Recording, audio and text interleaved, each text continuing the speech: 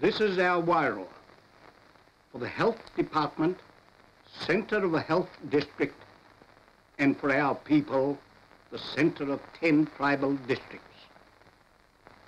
Our community centre in the district is the meeting house, Takitimu, named for one of the canoes of the migration. There are over 4,000 Maoris and some 6,000 Europeans in the Wairoa borough and county. Here the population looks what it is, about half and half.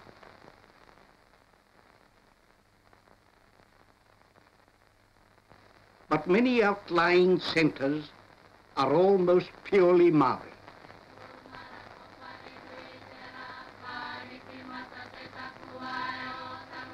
These are the centres of our 10 tribal districts.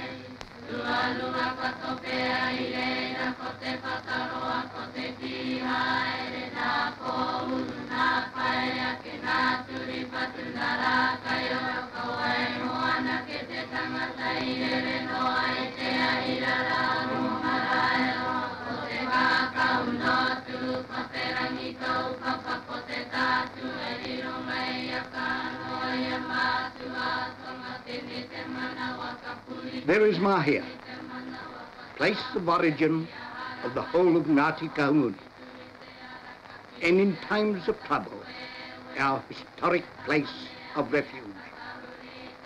Once a month, the leaders from the 10 tribal districts journey to Wairoa for a meeting of the tribal executive. At these monthly meetings, one of the most urgent topics discussed is tuberculosis. Today, there is to be a film lecture on the disease, and the district nurses have been invited to attend.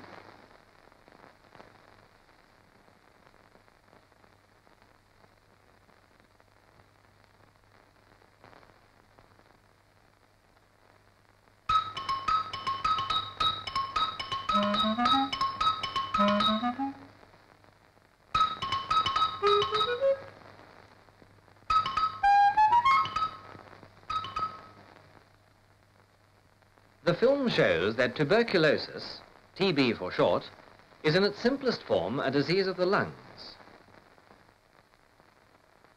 But it can spread to other parts of the body, such as the glands of the neck, the hips, and sometimes even the legs, in bad and neglected cases giving cause for amputation. TB is not a Maori disease, or for that matter, a Pākehā disease. It is a persistent enemy of all overcrowded places. It is a disease of all mankind.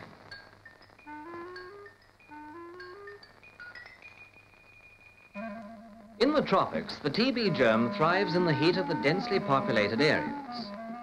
But the germ cannot live in direct sunlight. The intense cold of the Arctic also kills the TB germ. But in the Eskimo houses, where the Eskimo people pack close together to keep warm, the TB germs spread rapidly from mouth to mouth.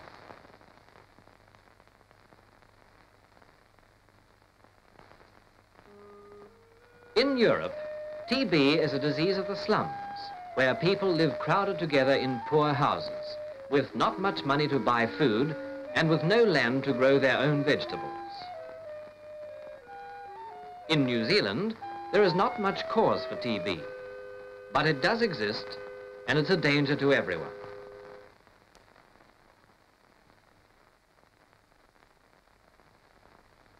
people who can tell us quite a lot about this enemy amongst us, TB, are the district nurses.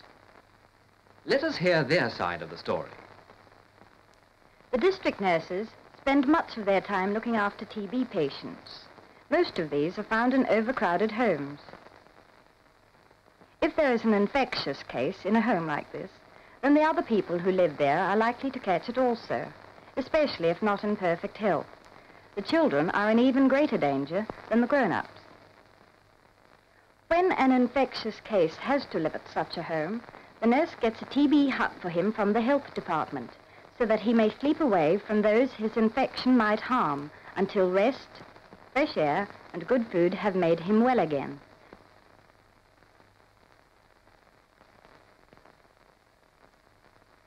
Another thing district nurses notice is that there is usually more illness in homes where no vegetables are grown than in homes with good gardens.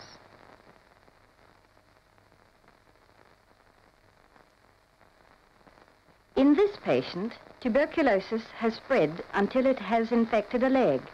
She has been in hospital but is now beginning to recover and is being nursed by her mother.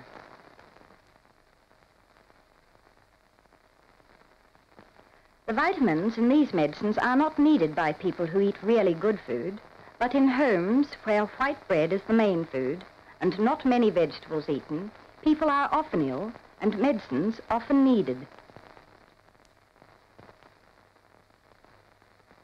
Fresh fruit is a great aid to recovery, and everyone should have some every day to keep them well.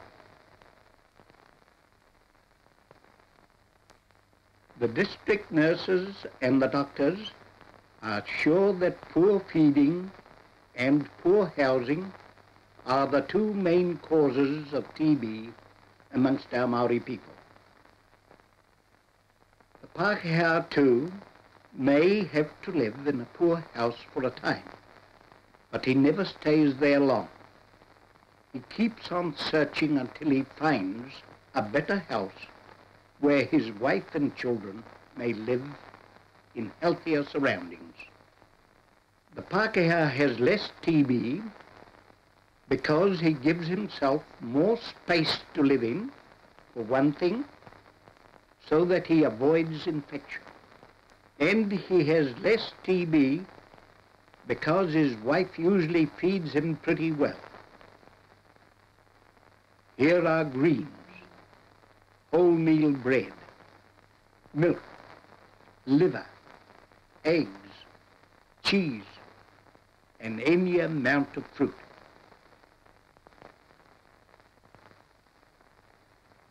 But even with all these advantages of good feeding and good housing, it is still possible to get TB by meeting with infection when overtired or otherwise not in the best of health.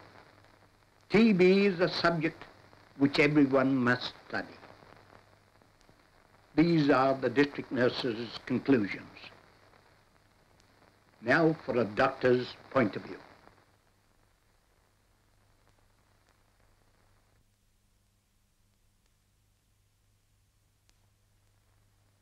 One of the great problems with TB is early detection, since early detection means early cure.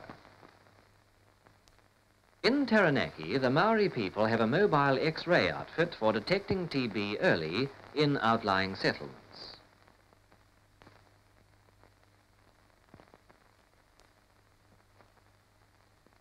The idea is that everybody should be looked into, for in this way we can cure the TB that exists and prevent more infections from taking place. It costs nothing to make sure that the lungs are working properly.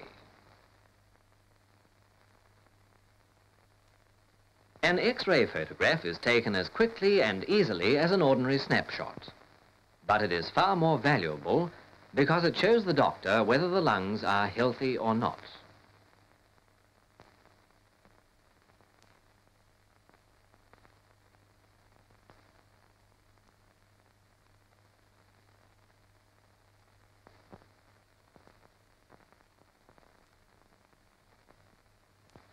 A few minutes spent at the X-ray unit now may save years of suffering later on.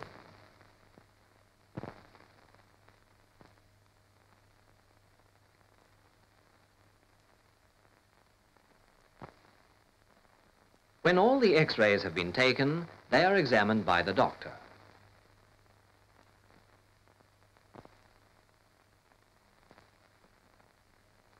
He finds that many show no signs of TB, but the X-ray photographs of some people show that treatment is needed to make them well again, and he writes to tell them so.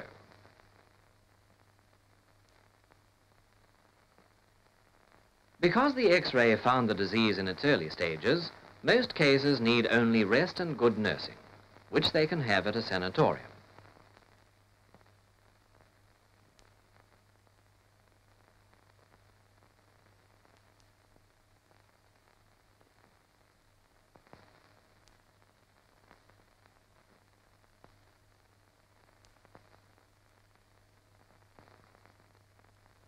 The doctor may advise that some who have TB may be treated at home in a special hut of their own, if care is taken that the infection is not passed on. All members of the family should go to the clinic for examination if anyone in the family is found to have TB. From large X-ray photographs and from these examinations, the doctor can see if the disease has spread to other members of the family, and he can check it if they go to the clinic every 3 months.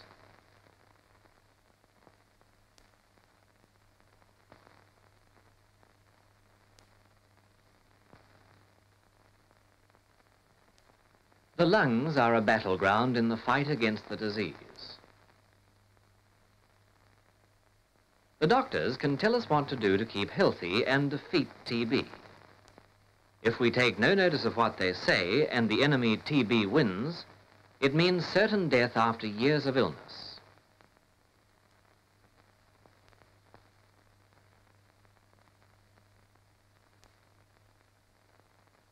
These parents are wise. They know that if all people will help the doctors and nurses, the disease can be conquered. If everyone will take the doctor's advice, then TB will never strike down you or your children or your children's children.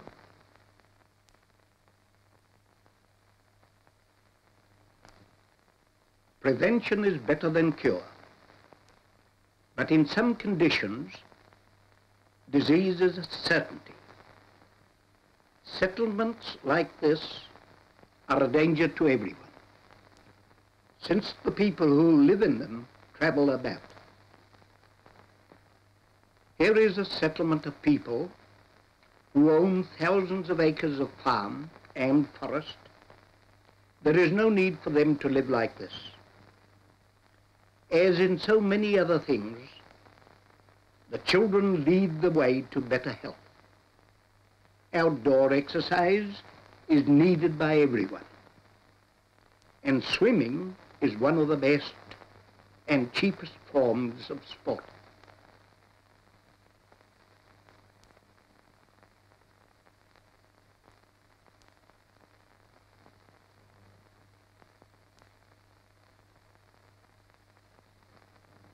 Another useful and profitable spare time occupation is gardening.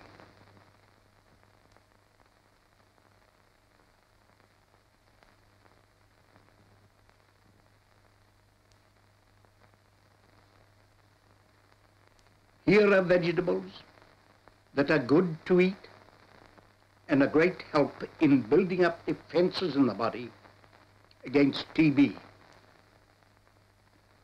But in all the settlement, only one family has built a proper house and moved from the old, overcrowded home.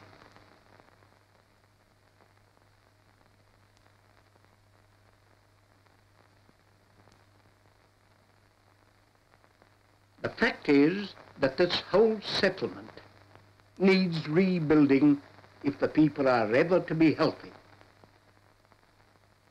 A contrast with Tauranga is the new soldiers' settlement at Hurumua.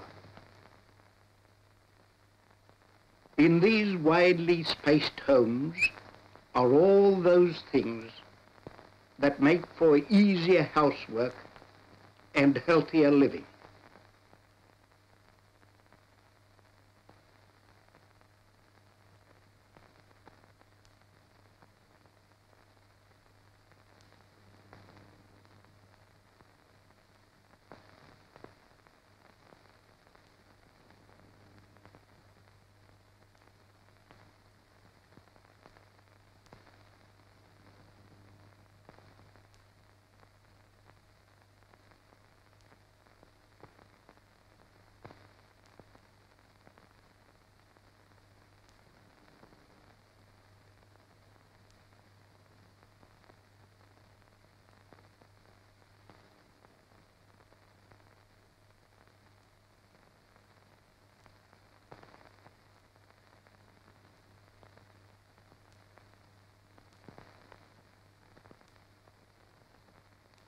Hurumua settlement is something special for returned soldiers. Perhaps more typical of Maori progress is iwi Te Ara.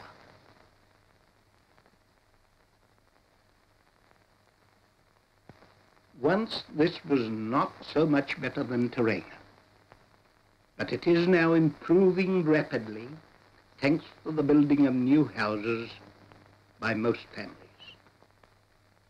These new houses are all on the land owned by the families that live in them and paid for out of wages, land rents, and family benefits. A porch like this is an ideal place for TB patients. There are still TB huts in iwi Te Ara, but a few more years should show great improvements in health.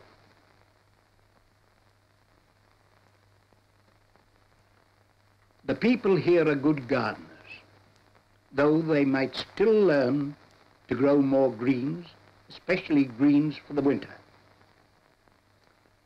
Iwi Te Ara has long been famous for its eels, a most valuable food.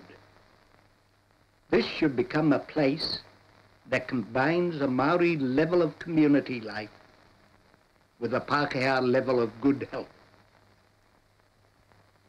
Everyone who can get it, and children especially, should have eel once a week. Pākehā children who do not get eel to eat have to have cod liver oil instead. But eel is nicer and cheaper. Well-fed children have the best chance of fighting off TB, should they ever become infected.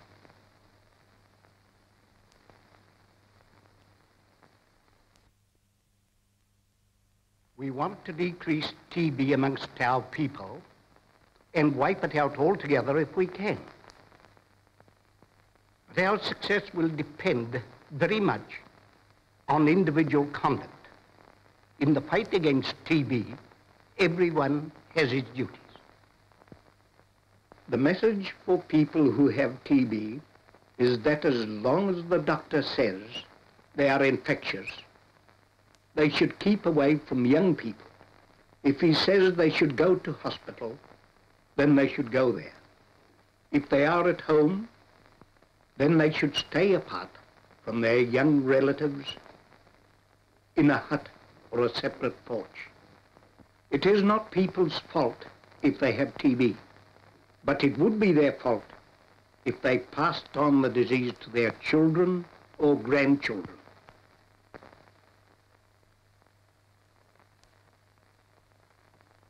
For everyone, there is a message that they should see a doctor if they have a cough that lasts more than 3 weeks or an unexplained fever.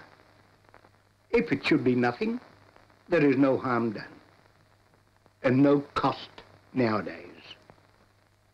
If it is by any chance TB, then the sooner it is found, the sooner it can be cured. The message for parents is that they should try to give each child a room to itself.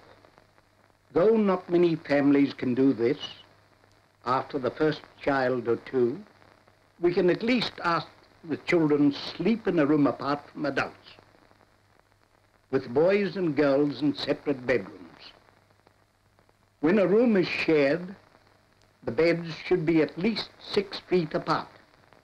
Children need plenty of sleep and plenty of fresh air. As important as plenty of sleep at night is a good variety of food during the day. And remember always to wash the hands before touching food.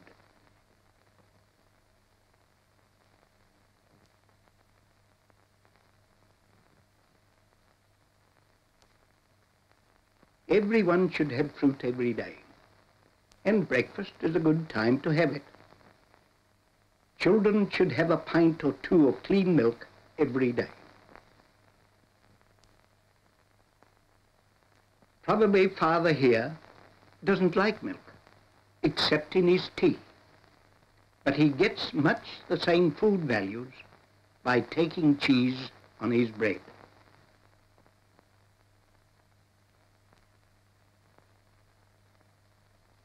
Eggs to feed children are things anyone with a bit of ground can produce at home. These children go to school with a good breakfast inside them, and we want all others to do the same.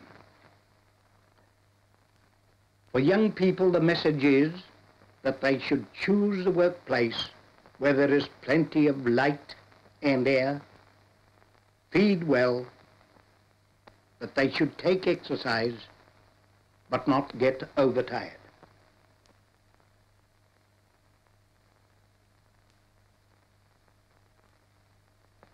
Life can be enjoyed without late nights.